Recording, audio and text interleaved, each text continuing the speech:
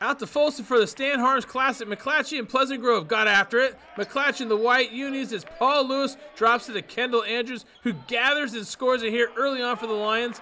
With time winding down the quarter, Pleasant Grove's Domonique Bolden to Sean NOCON, who scores it, just beating the buzzer. It's now a 1-point game. Then PG's Carson KEPLINGER does some pickpocketing as he steals the ball and takes it all the way to make the basket and gets the foul in the process. McClatchy's Daniel ECKS-ESTES drops the set shot 3-ball in, and the Lions go up too late in the half. But Pleasant Grove loves to live on the edge here, once again scoring right before the end of the half. Xavier Porter gets the bucket, and we're all tied up at 20.